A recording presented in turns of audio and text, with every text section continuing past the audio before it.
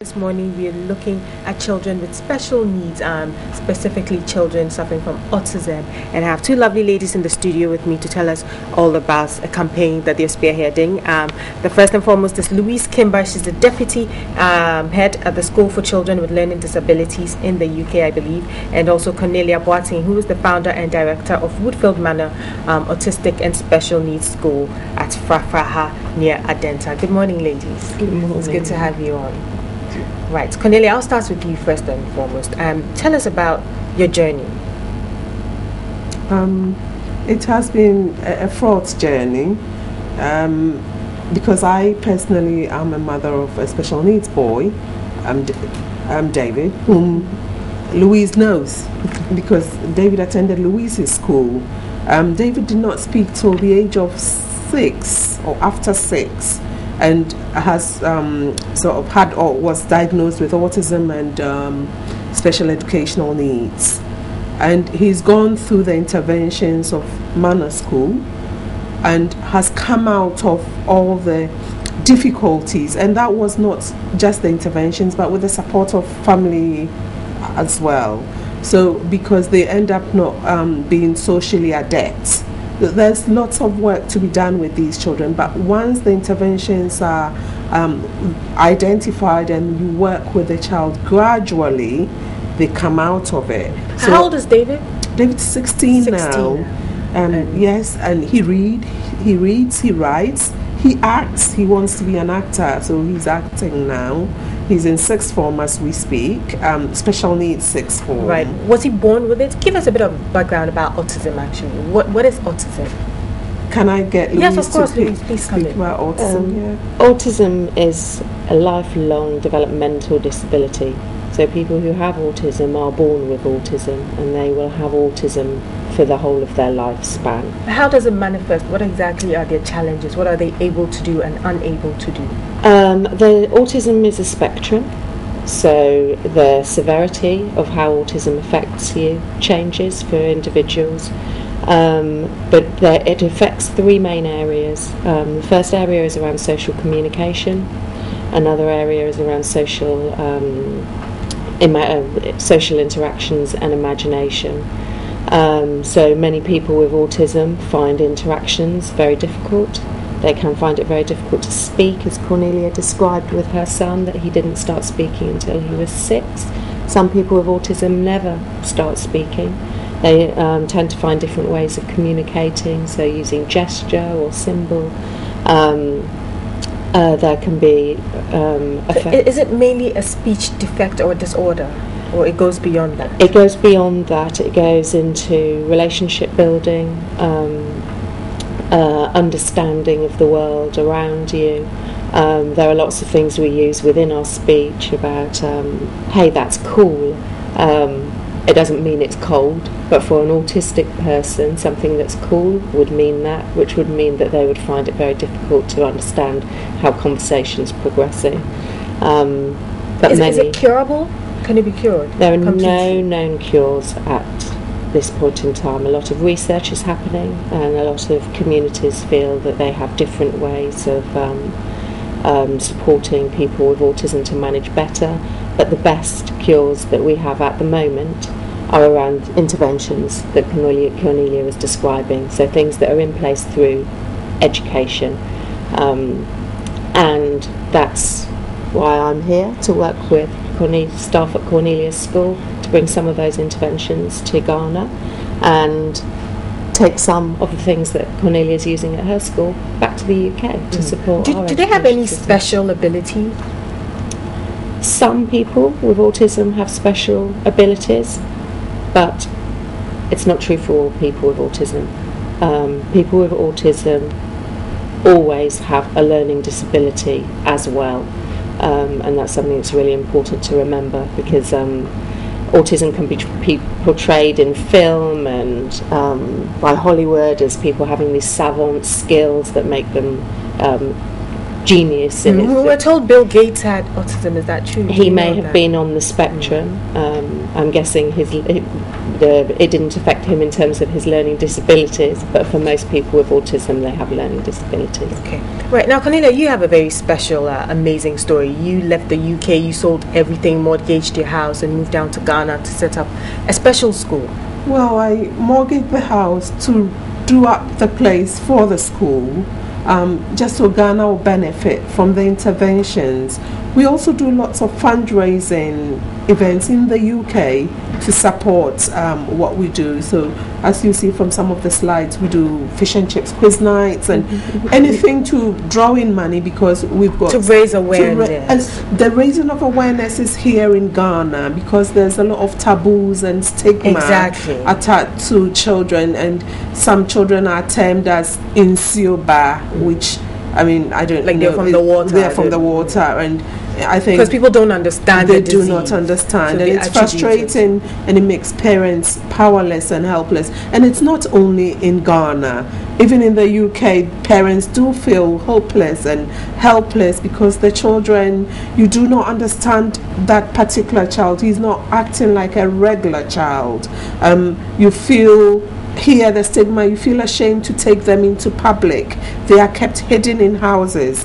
I suppose that's a bit of different for us in the UK. We go out with our children, we get them to mix in the community so they can learn how to socialize in the community, whereas here we keep them hidden, so that they are sort of ashamed. I do know families don't get married into if they know there's it's witchcraft. There's so much around it. The myths is what we are trying to break. The myth. I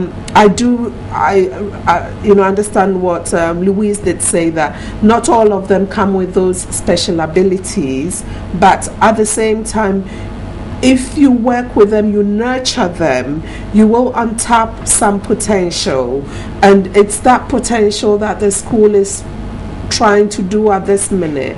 So they do not end up being able to do the Pythagoras theorem or something sort of intricate, yes, but they do have their own quality. So someone you find can draw. As we sat here, they'll draw us. So that is their ability, and they don't need to go to school for that.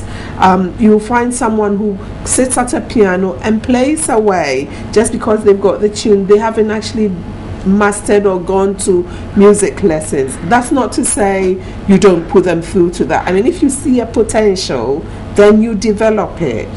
But what we are trying to do is to ensure that they get the living skills. They don't become a burden to their parents and society. We're trying to get them to live as normal a life as possible. Totally. Tell us about the challenges you faced having to set up the Woodfield Manor School. It was very difficult setting up Woodfield Manor. In the UK, everyone was rushing to help us.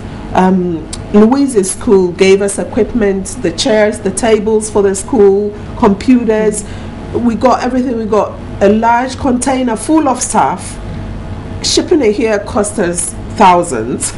Then when we got here, we couldn't get it out because we'd applied for an exemption and we didn't get it. And then we were sort of scraping around trying to find money to open the school for the children, which we did. We scraped around and then we put together 90,000 or whatever it was. So eventually you've been able to set up the school, but there's still a lot more to be done, isn't there? There's so much to be done. After our first year, we evaluated what we've done and we realized that children are responding to the interventions. And how many students do you have at the moment? We have 20, but in any given day you can have 9 children, you can have 13 children, and that's because of where we are sited as well. We are at Fafaha, and it's really not in close proximity to Adabraka or Kaswa, and so we have about 5 children living in Kaswa. They don't come to school for weeks because of the thing is, parents were not going to send them to school anyway. Now you are creating the awareness for them to come. They come today and then tomorrow they feel it's burdensome, and then they don't bring the children. So that's why we are appealing for a school bus to be able to pick the children up, because we're trying to run a structured program, and here today and then not here for 2 weeks. does not work. So it'll be good for them to come every day. Our children grow their own food. As part of gardening, they do their own growing. The interventions we give them include things like swimming. Courtesy of Erata Hotel, the children have access to a swimming pool, and so they go, and it works for them, as Louise will confirm. That swimming particularly sort of calms them down. I mean, I know Manor School has the sensory pool. Yeah. And it works. We have a lot of facilities at our school to support the children to unlock all of their potential and make them feel happy and part of a larger community, which Cornelia School, Woodfield Manor don't have. That's a real battle to bring in some of the interventions that we use in the UK to a school where there are no real resources to be able to deliver the things that we know that research shows that pupils with autism really need to make progress. So I'm going to be working with Cornelia as an ongoing project to see how we can support with making things out of everyday items, how we can adapt things, but regardless of those things, money is still regardless of the limitations, you're still going to make it work. Right. Now, would you also be kind of supporting the teachers of the school to help them develop their practice? Yes. Whilst I've been working at the school now for 2 days, and throughout the time that I've been at the school, staff there have asked me about how do I move this child on, this child has this ability, how can I take that further? So I've had quite a lot of conversations with people about what the next steps with children's learning are and how they can really plan for those individual needs, because at Woodfield Manor there are children, I think your youngest is 6 and the oldest is 16. There's quite a lot of difference just between those age groups, let alone their conditions. So it's been really exciting, and I think there's huge potential for those children to move forward and become people who are more independent and able to access the community in more ways than they probably are able to do so now. So it's a really exciting project, and I hope that it will be a project that will run and run. Now, Cornelia, apart from the school bus that you're advocating for, you're also trying to do more. You're trying to build a boarding facility so it will be easier to have the children there and be able to help and deal with them better, isn't it? Yes. As I said, when we did the evaluation after our first year of running, we realized that what we are doing is working. With more help, it will work even better. And once, as Louise is saying, good practice is instilled and we continue to do that, then that will work. But it cannot work currently on the capacity, our resource capacity. We are really pushed to the limit. I mean, we pay, we literally, when I say we, it's probably I, myself and I, pay staff on a monthly basis. Do the children pay any money at all? Do they pay school fees? Some of the children do. Okay. Some of the children do, and but the majority of the children can't afford cannot. But you still take them anyway? Yes. What is the criteria for admitting the students?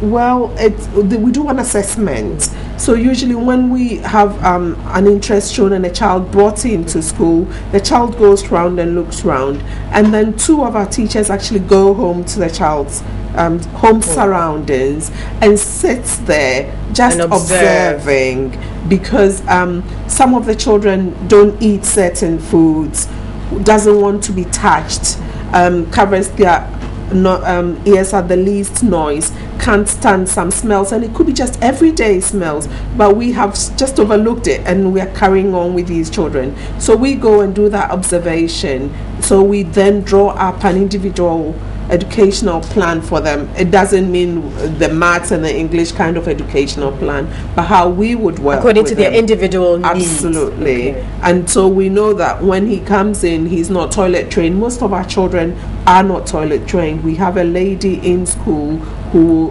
literally cleans them, but we are not just toilet training them. We actually are helping them to come out of that stage. So sort of stop doing that and go to normal toilet. We also use the picture exchange communication system for some children who have that. Not all children can have sort of use that, but some do, and so we use it for those who can. And so when they come in, they rely on people to offer them basic needs like water. But if after some time they have the picture exchange, the photo or the picture that shows a cup of water and then physical cup of water, they make the link. After a while, they will, when they want water, they will bring you the picture and you give them water. When a child becomes reliant on their mother, just their mother and their father for water, basic, I'm just using that as an example, what happens if he goes to visit someone? They will never offer them water. They'll sit and die of thirst because they are non-verbal. They cannot say I want water. So you give them water when you want to give them water, and it's a basic human need. He has to be able to show you a picture of a cup and you would run and give them water to drink. So we are just giving them basic life skills. It can't be easy, can it? It's a difficult task, isn't it? I think it's very difficult. It is very difficult, but it's extremely rewarding and a lot satisfying. of fun. Yes. Have you noticed since you started, how long has the school been in? It's been in existence a year now. A year now. Have you noticed change in behavior or attitude, especially when it comes to the families of these young ones, with the stigma and the misunderstanding? Yes, and the yes. lack of education. We've had a few. Some brought their children, and then 3 months or down the line they said, oh, she's still not talking, but your child was 7 when you brought the child. They hadn't spoken, and then when they came, he says, but she's still not talking, so I'm taking her miracles out. So I said, no, we didn't say we were going to give you miracles. What we said was we're going to make her life livable. And so they take them. But before he took the child out, he recognized the fact that the daughter was very hyper. She comes to school and runs around the compound the whole day. So there's someone running after her, literally running after her. And by that 3 months, she had calmed down because she'd gone into a routine. So she was following routine. She'd join our circle time. And then we realized she could sing. She's non-verbal, but she hums every song. So when we want to do something with her, we know how to do it. We sing, and then you get it easy with her. So you've got to work with the children to find those. It's a gradual thing, isn't it? Yes. Wow. Tell us again about the needs. What are you looking for? What do you need? Well, we really, really need sponsors because, as I said at the last call, we had 105 calls following a Peace FM call out to parents. And out of the 105 calls, 75 of them called from Kumasi, Bolgatanga, Tamale, Wa, and you have to tell them it's a day school. You can't come from 1,000 miles. But we are building a boarding facility, and so as soon as we finish that, we can get your child, take your child. So we've taken down names, but that boarding facility cannot be done by just one person. And so far that's what's been happening. That's what's been happening. A one-woman show. And in the UK, where we tend to raise funds, things are difficult. The financial climate is not so good. So in a month, we get, say, a donation of £150. It's great, but it doesn't even pay staff. You know what I mean? And we've got to pay electricity and gas and the food and all that. So for the facility we are building, it will have the classrooms, it will have the therapy rooms and a nurse room. We'll have the swimming pool, a small one, not a swimming pool, fancy swimming pool, but a therapeutic swimming pool for the children to meet their sensory needs. We'll have a sensory room. So that's all planned into it, and we'll have a library, and actually it will be a library that can be accessed by the community as well. So we're trying to do that, and it would be great if we had sponsors to have this up as soon as possible, because parents are crying out there and there is no help, and we could help these children. How's the response been with regards to sponsorship? With regards to sponsorship, Ghanaians are very good with sponsorship. I mean, I don't want to mention names, but we've had some help. We've had someone who has been our pillar of strength, Sam Jonah, and he's sort of supported us a lot in lots of ways. But you can't rely on one person. You know, we should all help these children, and it helps the nation. It takes a burden off the nation, because we have in Accra, we have the Jowulu school. It takes 150 children. It's full. You know, and our mainstream schools, I know Ghana Education Services working to have integrated education, but what you find is integrated education may not work for children who have very profound issues. They may still have to go to special needs schools like us, and it's for that we should support each other. Okay, thank you very much for coming in this morning and sharing your story with us. Hopefully we'll try to create as much awareness as we can, and all the best to you. My guests have been Louise Kimber, who is the Deputy Head at the School for Children with Learning Disabilities in the UK, and also Cornelia Boateng, Founder and Director of Whitfield Manor Autistic and Special Needs School at Frafaha near Adenta. They're here this morning appealing to corporate Ghana and individuals, anybody who can help, to build a boarding facility at their institution. So hopefully we'll all do our best to help.